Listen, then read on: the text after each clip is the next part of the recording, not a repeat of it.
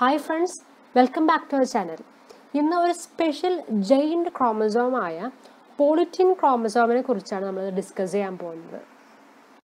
അപ്പോൾ നമ്മൾ പറഞ്ഞ പോലെ ഈ പോളിറ്റീൻ ക്രോമസോം എന്ന് പറയുന്നത് ഒരു large ക്രോമസോമാണ് and this R mainly found in larva of ഡിപ്റ്റീരിയൻ flies.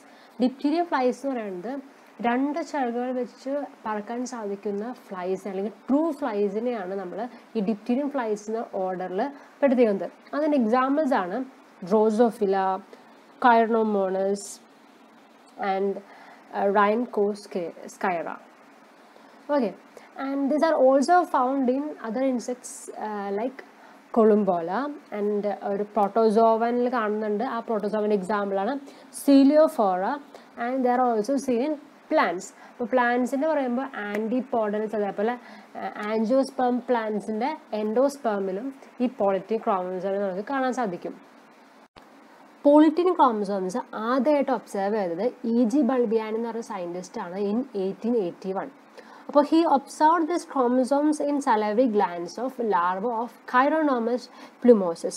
അപ്പോൾ ഈ ഫ്ലൈൻ്റെ salivary glandsലാണ് ആദ്യമായിട്ട് പോളിറ്റീൻ ക്രോമസോം കണ്ടുപിടിച്ചത് കൊണ്ട് തന്നെ നമ്മൾ ഈ ക്രോമസോമിനെ salivary gland chromosome എന്നും വിളിക്കുന്നുണ്ട്.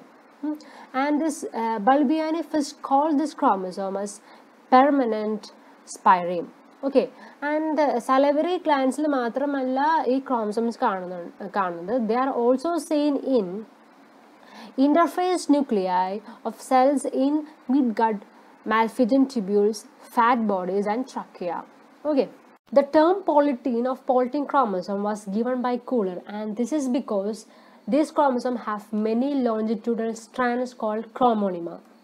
അപ്പോൾ ഇതാണ് പോളിറ്റീൻ ക്രോമസോമിൻ്റെ ഡയഗ്രാം. ഇത് നോക്കി തന്നെ നമുക്ക് മനസ്സിലാവും ഇതിന് കുറേ ലോഞ്ചിറ്റ്യൂഡൽ ടെയിൽസ് ഉണ്ടെന്ന് അറിയാം. അതുകൊണ്ടാണ് പോളിറ്റീൻ ക്രോമസോമിന് ഈ പേര് വരാൻ കാരണം. പോളിറ്റീൻ എന്ന് വെച്ചാൽ മെനി ടെയിൽസ് എന്നാണ് അർത്ഥം. ആൻഡ് ഈ ക്രോമോണിമ is formed due to endo റീഡ്യൂപ്ലിക്കേഷൻ.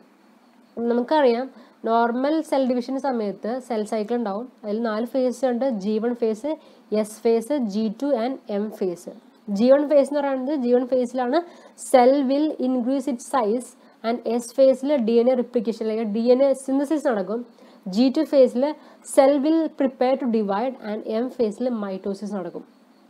Okay, പക്ഷെ ഈ കേസിൽ പോളിറ്റീൻ ക്രോമസോമിൻ്റെ കേസിൽ DNA സിന്തറ്റിക് ഫേസ് അല്ലെങ്കിൽ S ഫേസ് മാത്രമേ നടക്കുന്നുള്ളൂ. അത് കഴിഞ്ഞിട്ടുള്ള M ഫേസ് ഇവിടെ നടക്കുന്നില്ല.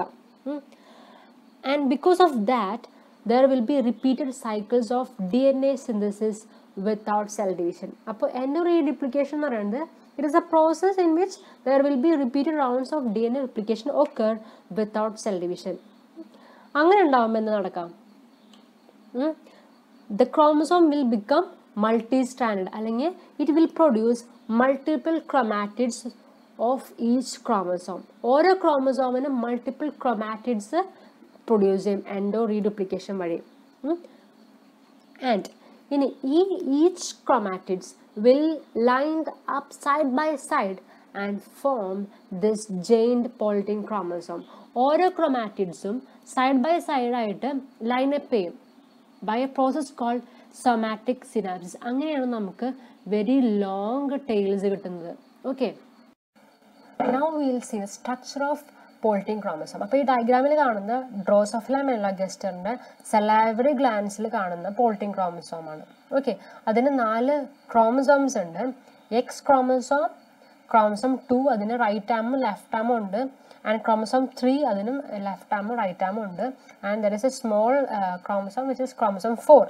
ഇനി all this chromosome R linked by പെരിസെൻട്രോമറിക് regions to create A single ക്രോമോസെൻറ്റർ. അപ്പോൾ എല്ലാ ക്രോമസോമും വന്ന് ജോയിൻ ചെയ്തിരിക്കുന്ന ആ റീജിയൺ അല്ലെങ്കിൽ ആ പോയിൻ്റാണ് നമ്മൾ ക്രോമോസെൻറ്റർ എന്ന് വിളിക്കുന്നത്.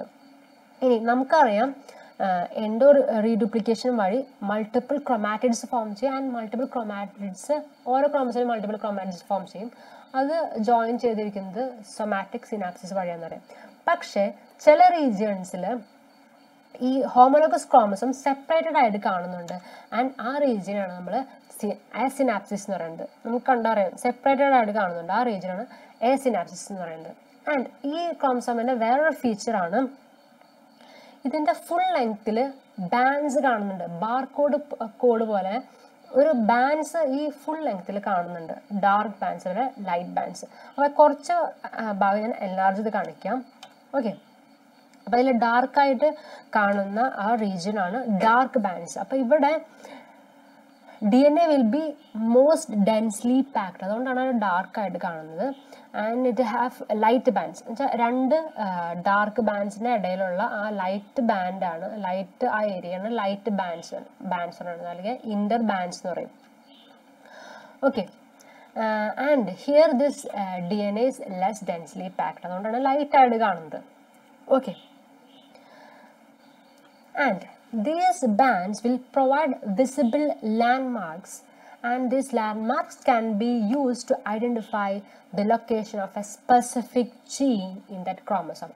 അപ്പോൾ ക്രോമസോമിലെ സ്പെസിഫിക് ജീനെ നമ്മൾ ഐഡൻറ്റിഫൈ ചെയ്യാനാണ് നമുക്ക് ഈ ബാൻഡ്സ് നമുക്ക് ഹെൽപ്പ് ചെയ്യും. അതേപോലെ തന്നെ ക്രോമസോമൽ റീഅറേഞ്ച്മെൻറ്റ് സൈറ്റ് നമുക്ക് വേഗം ഐഡൻറ്റിഫൈ ചെയ്യാൻ പറ്റും. Okay, and these bands have genes. അപ്പോൾ ഈ ജീൻസ് അവർ ആക്റ്റീവ്ലി ട്രാൻസ്ക്രൈബ്ഡ് ആകുമ്പോൾ ആ റീജിയൻ, അപ്പോൾ ഏത് റീജിയനിലാണ് ഈ ജീൻസ് ട്രാൻസ്ക്രൈബ്ഡ് ആവുന്നത്, ആക്റ്റീവ്ലി ട്രാൻസ്ക്രൈബ്ഡ് ആവുന്നത്, ആ റീജിയൻ ബൾജ് ചെയ്യും. And these bulge are called puffs. അപ്പോൾ പഫ്സിൽ RNA ട്രാൻസ്ക്രിപ്ഷൻ ആക്റ്റീവ്ലി നടക്കുന്ന ഏരിയയാണ്, അതുകൊണ്ട് അവർ ബൾജായിട്ട് നിൽക്കും. ഓക്കെ, സ്വെല്ലനപ്പായി. ഇനി എക്സ്ട്രീംലി ലാർജ് പഫ്സിനെയാണ് ബൾബിയാനി റിങ്സ് എന്ന് പറയുന്നത്. ഓക്കെ, ഇനി Drosophila മെലാഗസ്റ്ററിൽ puff formation is under the control of an hormone called എഗ്ഡയോസോൺ hormone.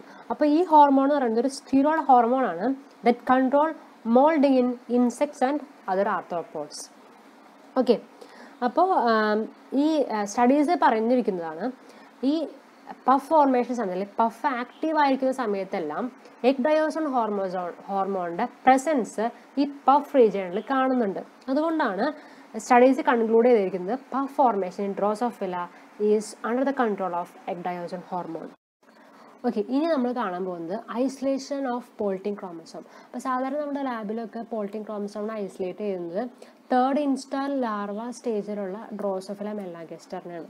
Okay, അപ്പോൾ നമ്മുടെ ലാബിൽ ആ ഡ്രോസോഫില മെലാഗസ്റ്ററിനെ കൾച്ചർ ചെയ്തിട്ടുണ്ടാവും. അപ്പോൾ നമുക്ക് നമ്മുടെ തേർഡ് ഇൻസ്റ്റാർ ലാർവേനെ വേഗം ഐഡൻറ്റിഫൈ ചെയ്യാൻ പറ്റും. ഈ ലാർവയാണ്, it is the only larva that can climb upward. Okay, അപ്പോൾ ഈ കുപ്പിനെ കണ്ടാൽ മനസ്സിലാവും, ഈ ബോട്ടിലിൻ്റെ ആ വോളിലൊക്കെ കാണുന്ന ആ larva, white colour larva, it will be the third instar larva. അത് ആഫ്റ്റർ 30 hours കഴിഞ്ഞ് അത് പ്യൂപ്പായിട്ട് മാറും. ഇനി ബാക്കി എല്ലാ ലാർവയും ഒക്കെ it will be in the medium. Okay, അങ്ങനെ നമ്മൾ ആദ്യം തന്നെ ഈ ഒരു തേർഡ് ഇൻസ്റ്റാർ ലാർവേനെ നമ്മൾ എടുത്ത് കഴിഞ്ഞിട്ട് ഡിസെക്ഷൻ മൈക്രോസ്കോപ്പിൽ വെച്ച് കഴിഞ്ഞിട്ട് നമ്മൾ ഹെഡ് പൊസിഷനിലും അതുപോലെ ടെയിൽ പൊസിഷനിലും നീഡിൽ വെച്ചിട്ട് നമ്മൾ അതിനെ അങ്ങോട്ടും ഇങ്ങോട്ടും വലിക്കുക ചെയ്യണം. വലിക്കുമ്പോൾ നമ്മുടെ ഹെഡ് പൊസിഷൻ അതിൻ്റെ ബോഡിയിൽ നിന്ന് ഡിറ്റാച്ച് ചെയ്യും. ഡിറ്റാച്ച് ചെയ്ത് കഴിഞ്ഞാൽ നമുക്ക് സലൈവറി ഗ്ലാൻസ് ക്ലിയർ ആയിട്ട് കാണാൻ പറ്റും. Okay, these are the salivary glance, നീളത്തിൽ കിടക്കുന്ന സലൈവറി ഗ്ലാൻസ്.